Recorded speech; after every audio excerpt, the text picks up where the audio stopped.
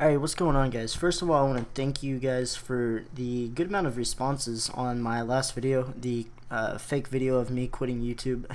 It was just an April Fool's joke, so thanks for the great responses, guys. It really meant a lot to me, a lot more than you would probably think it does.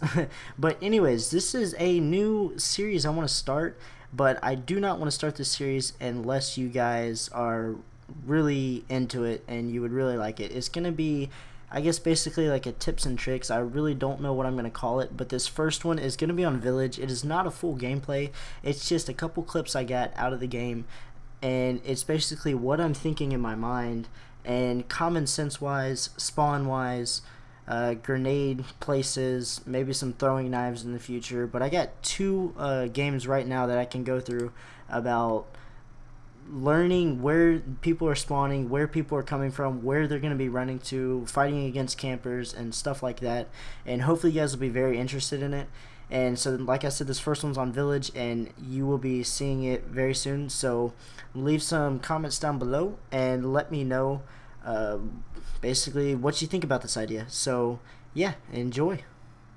So guys, I edited this as much as I could just to break it down to you guys. And on Village, this is my opening route. Normally I will throw a grenade over this little building here, and as you see, that is pretty effective later, but not at the moment. But I am trying to use my common sense in this game, and it tells me that there are always going to be freaking people here. I get one guy there, and I want to watch both ways as soon as we spawn here. And I'm just very sure of myself that there's going to be these guys just rushing on both of these ways, and I'm using my teammates as an advantage also, and looking at the mini map more than I really do look at the regular map. And I get stunned.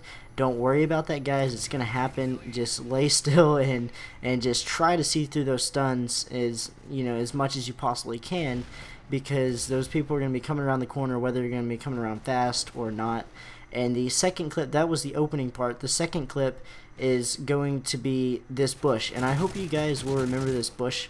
I mean, it is a good place to hold off at, but remember this bush. That bush, that's my bush.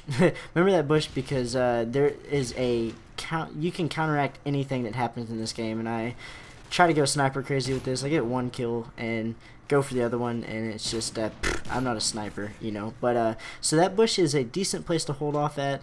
They can shoot through it, obviously. And with this next clip, I'm using my common sense to tell me this guy is sitting in this little church area over here. My phone, shut up.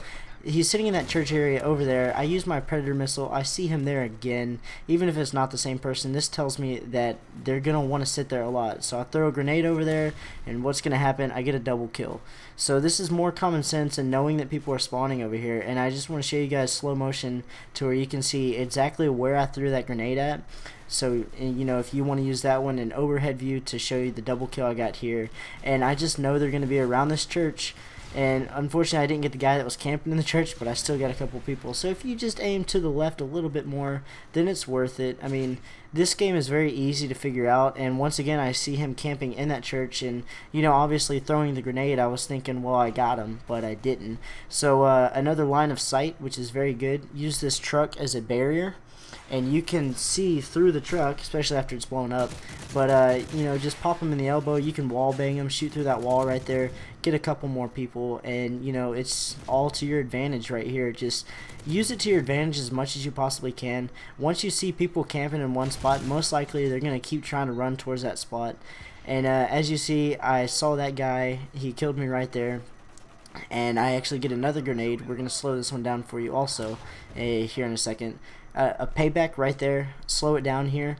And this is from that bush that you saw a second ago. This was actually pretty interesting to me as I saw this, and this works with the Simtex. I don't know about a regular frag grenade.